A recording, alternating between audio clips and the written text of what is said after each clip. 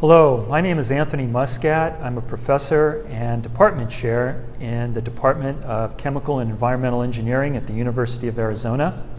And I gave my first talk as a graduate student in AVS in the Surface Science Division.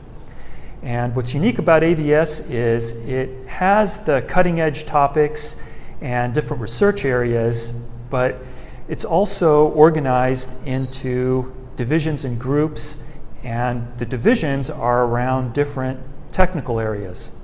So I started in surface science, and that was my area when I was a graduate student. But as I did a postdoc and started becoming interested in becoming a faculty member, I wanted to change my research area. And by going to the International Symposium, I was able to jump into other areas, other sessions, and learn about cutting-edge research in those areas like plasma science, thin film division, and applied surface science. And by doing that, I was able to see what was going on in these different fields and then try to figure out how my background could be used in another area. And I wound up in electronic materials. My interest is in the chemistry on semiconductor surfaces.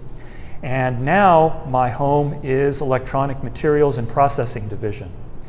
So that's the nice thing about AVS, is it allows you to have that home, that base. You get to know a lot of the people in that area, but you can still go out at the symposium and learn about new topics in nanosciences or spectroscopic ellipsometry or any other of the areas that are being featured through the focus topics.